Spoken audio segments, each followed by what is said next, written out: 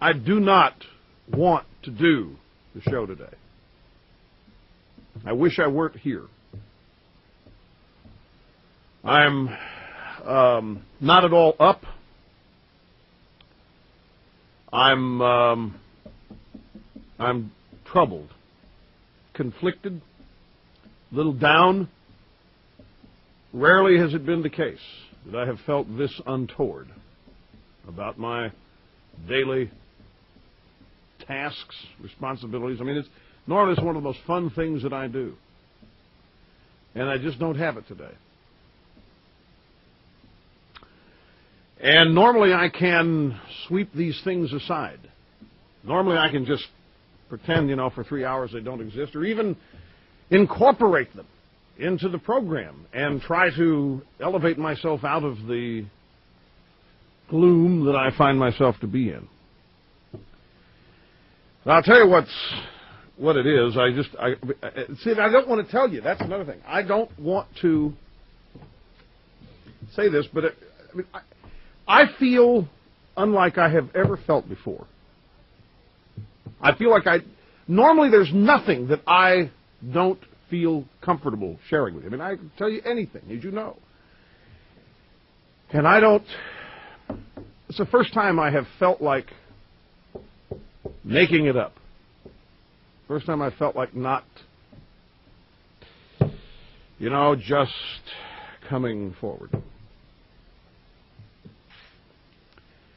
But I have no choice. You don't know the pressure that I've been under. You people have no idea what it's like. You don't know. But it doesn't look like that's going to happen. And I have my career to think about. And if the mood of this country is not where I am right now, then I'm the one that's going to have to change.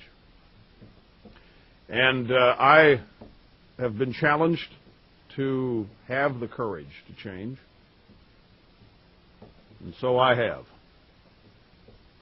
I am here to tell you that I, today, understand the mood of the majority of the people in this country. But I, ladies and gentlemen,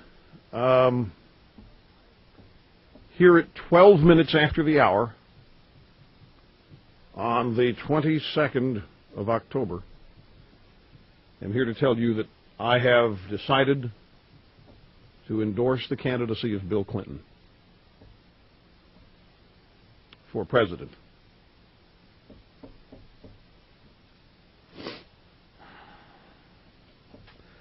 No, I'm not crying. I'm just talk about having no choice. Talk about it's the only way I think the country can really, truly be saved. Not with Clinton. I don't think that Clinton himself is going to be the instrument of revitalization by virtue of what he will do. It will be what he will cause to occur elsewhere. And I don't know.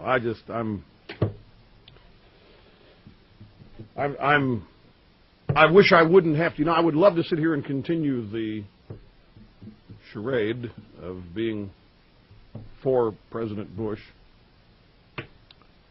but I can't. So there. I'm sure that you understand this has not been easy.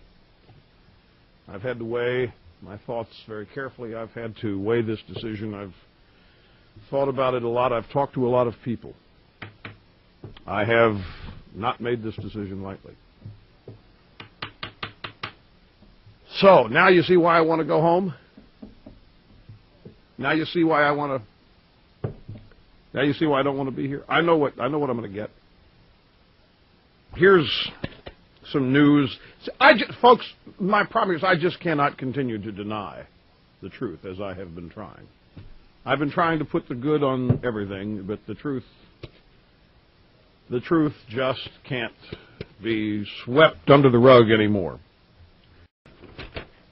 Let's see, what else do I have? I don't know.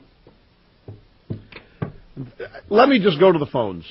Let's just do that and see because there's nothing here. It's all untrue. All this good stuff out. It's just. I mean, I've got some. When I say good stuff, I got some funny stuff. I don't feel funny. Camille in Brooklyn. Camille, hi. Rush Limbaugh, welcome to the program. Yes. Well, I'm surprised you said that you're voting for Clinton. I'm really shocked. I can't believe you threw in the towel. Well, I really can't believe it. I mean, I'm in shock here. I mean, you have me in tears. Well, I don't feel so hot either. I'm just telling you, but it's. I mean, Clinton, of all people, I've been watching your show at night. You know, I just can't believe you said that. I just can't believe it. I'm really disappointed in you. You have to do what you think is right. But Clinton, that slime ball, how could you even think of voting for that? Oh, my God. I just can't talk no more. I just can't. I'm sorry.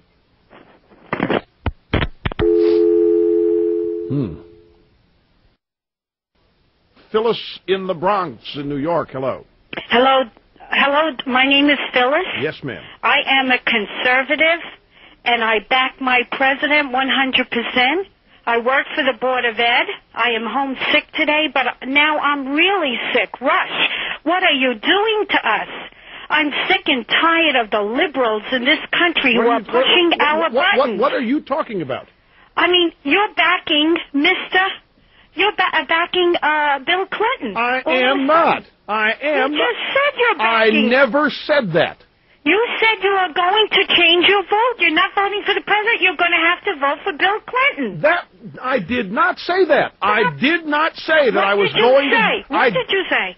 I did not say that I was going to vote for Bill Clinton. But I heard you say those words. No. You're just trying to twist my words and turn them around. I never said it. What did you say? Could you just tell me? You said you couldn't. You know, I can't even talk. I'm so upset. I'm practically ready for tears. Look, I don't know. You keep wanting to look in. Look. All I can tell you is I'm tired of it. Everybody wants to look into my past. No. Not looking at the past. It was 23 minutes ago. You keep talking about something that happened 23 minutes ago. It's irrelevant. Can't we move on with things that matter? You said about changing your entire conservative view? Can't we talk about the things that you keep wanting to say what I said 23 minutes ago? It doesn't matter. It does. You said it all over the country. I didn't say it. Everybody all over the country. I was younger 23 minutes ago. Cut me some slack. No. I did. You know, this is the kind of, we're trying to move forward. We've got some things that are important that we've got to do on this radio show, and you want to talk about something that happened 23 minutes ago. That's right, because it's very relevant. It is not. We are 2 weeks away from the election. You are talking to the entire country, and the entire country is listening to you, who has been our leader, the one we looked up to. For everything. Now you're telling us I can't go with Mr. Bush. I never said that. I did not say that you can't go with Mr. Bush. You can go with Mr. Bush. I hope you do. I am going with Mr. Bush. I think everybody should. And just at this moment, when the industrial production in the country is on the upswing, labor figures are up, I mean, people are really starting to get it back together again. We need to vote for Mr. Bush. He needs us now. He needs our support more than ever.